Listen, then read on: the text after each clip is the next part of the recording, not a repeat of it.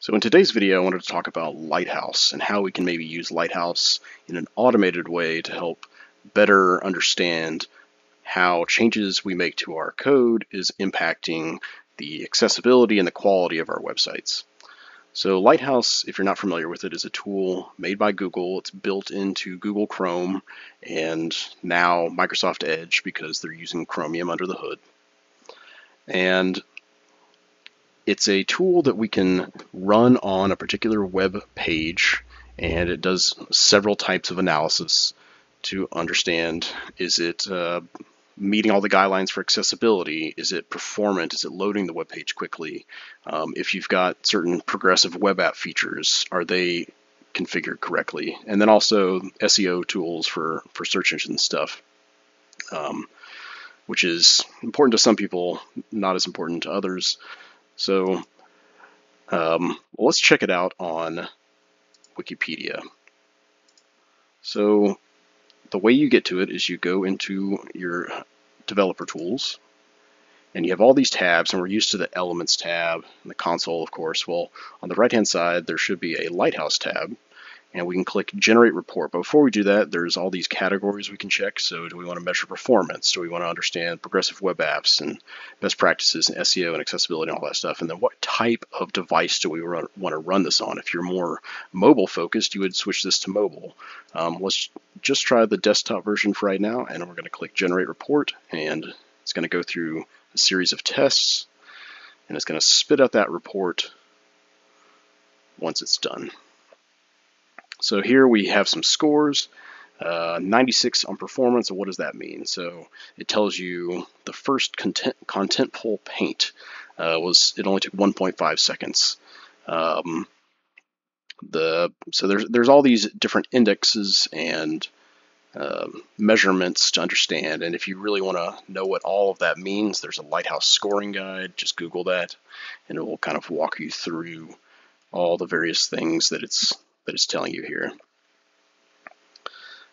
So with accessibility, 98, we want our websites to be as accessible as possible. There's maybe a potential problem with the lang attribute on Wikipedia. Apparently does not have a valid value. So that's what's great. It will tell you oftentimes what the specific thing is that kind of docked your score a little bit. So on SEO, we got an 82. Maybe Wikipedia doesn't really necessarily care about that because it's one of the top 10 websites in the world. And then it does not look like it got a progressive web app score.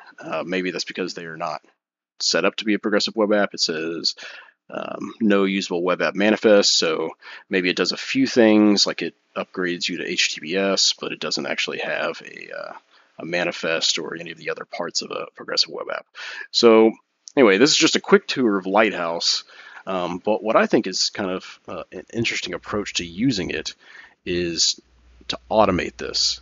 So all the time we're checking in code as developers and building and deploying our websites. If we use Lighthouse, well, why not just automate it? So as part of our continuous deployment, we are maybe running a script in the background to say, like, hey, what's my Lighthouse score? And especially, what is it doing over time? And instead of you having to go in there and open it up and measure it and write down these scores or perform this test and then save the report, you can actually just automate it. So the way we do that is we're going to npm install globally the Lighthouse tool. I've already done that, so I don't need to do that again. So what does that give us? That gives us the Lighthouse CLI tool. We're going to do lighthouse-help, and there's all kinds of options and configuration. So the way that we can use this is Lighthouse, and then we give it a URL. So we're going to use that same URL, and then we want to pass in a couple of flags. So we want to view this report, and I think that is all we'll do for right now. So we're going to run this. And so this is going to step through a lot of the same processes that just occurred in the browser, and it's going to open up an instance of Google Chrome. It's going to do some checks. Since we didn't put any flags in, it I think used the mobile version as the default. So if you want the desktop, you have to specify a flag.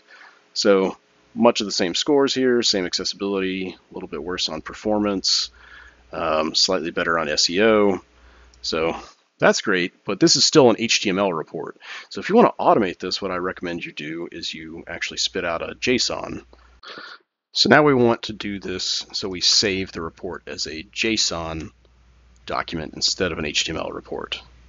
So we can have the same URL, but this time we're going to say output equals JSON, and our output path is going to be somewhere just right here in our current directory, and we'll say it's report.json.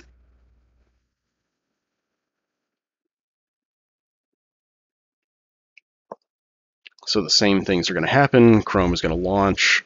It's going to take us through all the same steps, but instead of spitting out an HTML report for us to look at, we should have a file called report.json. So what's inside that file?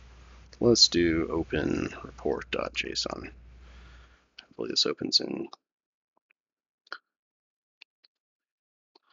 Okay, instead, let's do code report.json.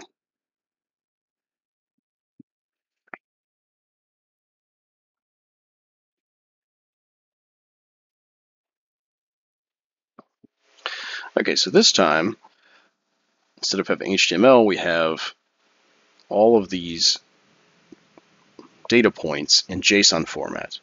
So what I would recommend, what I am recommending, is you regularly schedule a Lighthouse report and save it as a JSON document, and then at some point you can take that data and transform it into a report over time and measure, like, well, over time, is our accessibility going up or down, or certain changes that we're making impacting our performance. And in this way, I think Lighthouse becomes an even more valuable tool for documenting and measuring the types of changes that you're making to your code base. So I hope you found this helpful. Let me know in the comments and I can respond to some of your questions. Thanks.